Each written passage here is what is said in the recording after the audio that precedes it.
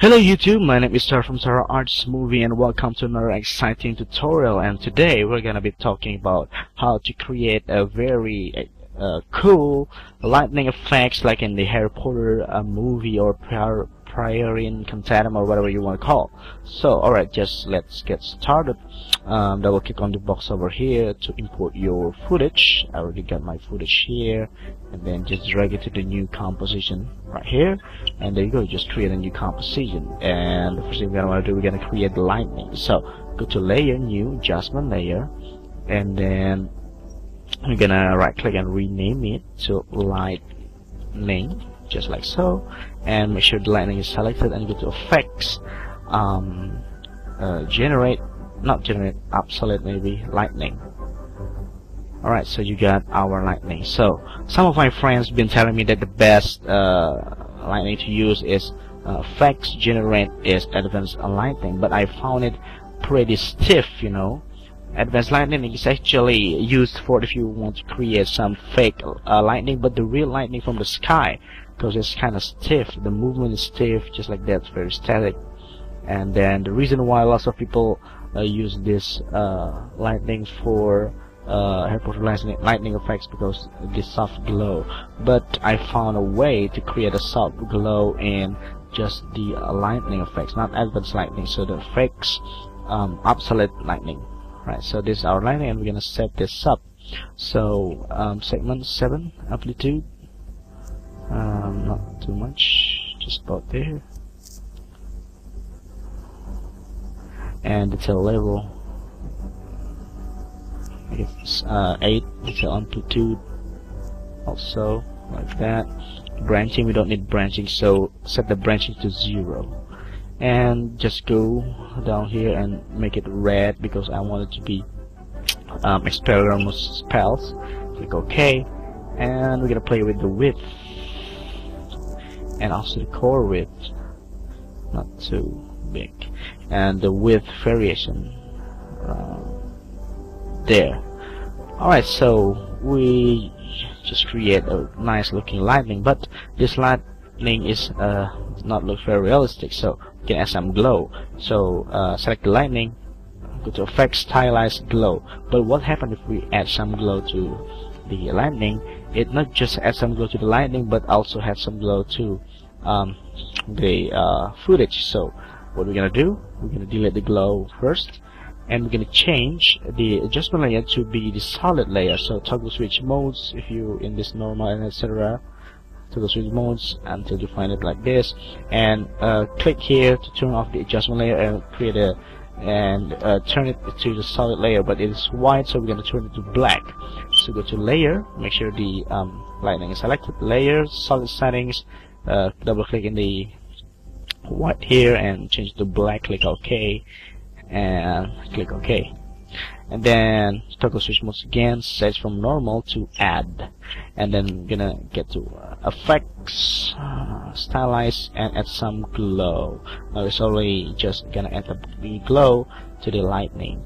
Alright, so set everything in here, so make it glowy like this. This looks pretty good. You can play with the core width over here. Just play around until you find what you desire. Just like that. Alright, so we actually just create a very nice looking lightning effects. And it's actually pretty easy, and without the third-party plugins like some of the people use particular tribe called particular, but this free, and yeah, this should be good. Anything free is good. Alright, so next thing you're gonna want to do is create a lens flare. Well, in my Harry Potter and Battle of Ages, I use optical flares, which is third-party plugin for videocompiler.net. But at this tutorial, I'm just gonna be teaching you the free way. So just create a new layer, new solid layer, make it black, and name it lens flare, and OK, and then go to effects, generate lens flare. There you go, and you're gonna set this to add also. And the next thing what I want to do is the tricky part. You're gonna set the position of the lens flare, the flare center, and create a keyframe as set this flare center to follow your tip of the wand. Your wand movement is the boring part. Actually, I'm just gonna pause it until I already finished. Alright guys, so as you can see, I already finished. As you can see, this lens flare, since the keyframe started here, it's already followed the tip of the wand. It's not perfect because I'm just gonna show you how to do that, but yeah, you're just gonna make it frame by frame. I did it in like every 5 frames, so it's not pretty neat, but of course you're gonna make it neat if you want. Alright, so how to also make the lightning to follow the tip of the wand. Well, you don't want to did the same thing like the flare center over here. Set the position frame per frame. All you gotta do is go to lightning, open it up, to the effects lightning, and the start point, which is if you move it, this one over here, you're gonna follow the tip of the wand also. So hold Alt and click the keyframe, the little thingy here, looks like a clock here. Hold Alt and click that, and it will show you some like this. And click the rounded thingy here, and click and hold it and drag it to the flare center. So what it does is actually makes the start point here to follow whatever the flare center go. So as you can see here, just follow it just like that, have the same position. Alright, so we already finished here. Next thing we're gonna want to do is just set some transform here, the opacity, you know, so the lightning is appeared just in there, just to give some keyframe 100% at that position and 0 at this position, so it will fit in just like so. And also the lightning, open up the transform, opacity 100% at this position, still 0, so will fit in just boom, just like so. And also we're gonna edit the for the lightning, maybe you're gonna want to edit the endpoint. Endpoint is the other point, which is this one. Maybe at this area you're gonna set the keyframe, maybe it's over here, so it looks like you put some thing like so. Just manually, just like that. If you play this, it's look really nice. That, see, you get the idea. I can't explain it in English because my English is very bad. I can talk English very much. So that's basically about it. That's what you're gonna want to do to create a cool Harry Potter lighting effects. And for the fake light, we're gonna create a layer, use solid, make it red. Just pick the color button here, pick a red color, click OK, and set this from normal to add, and maybe add some mask.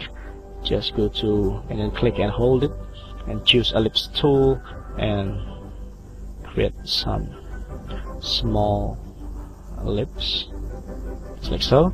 And to the selection tool, double click on the mask, the yellow one, and make it small, and the red one, which is the solid, make it big. So that's the way. And then you're gonna mask, feather it up just like so, and then the opacity maybe down a little bit, whatever you want. And again, the mask path, not the path, actually the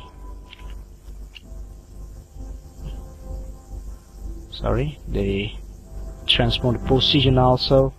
We're gonna make it to follow the lens flare. So Alt click on the position, again at the something look like a clock here, and click and drag it to the oops, I forgot to open it up.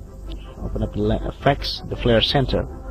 Click to the flare center, and you will follow the flare center also, and just like that. Right, so the light also, for the effect light here, I'm just gonna remain it light, and just gonna rename it, and then the opacity also 100%. At this time it's still 0, so it looks like that.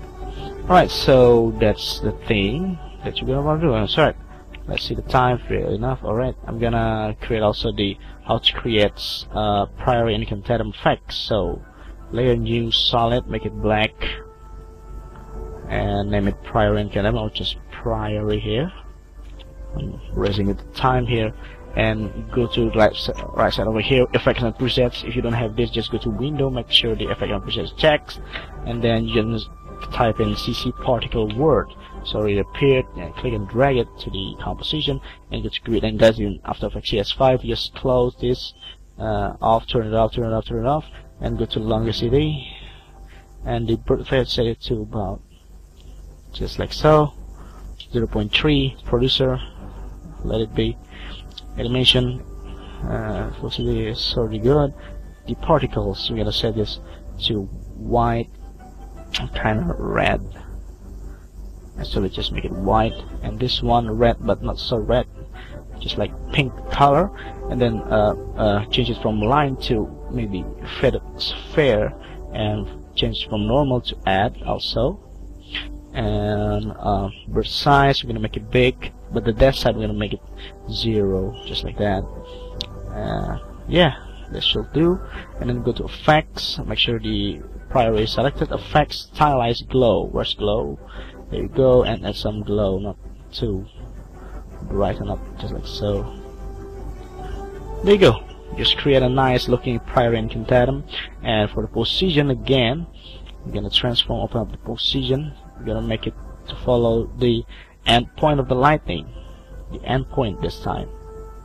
So just hold Alt and click the position, and make sure it follow the end point of the lightning.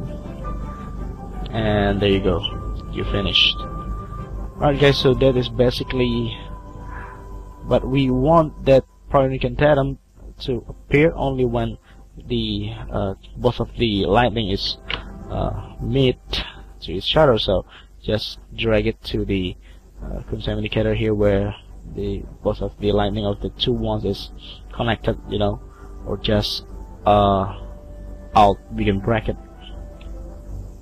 just like so.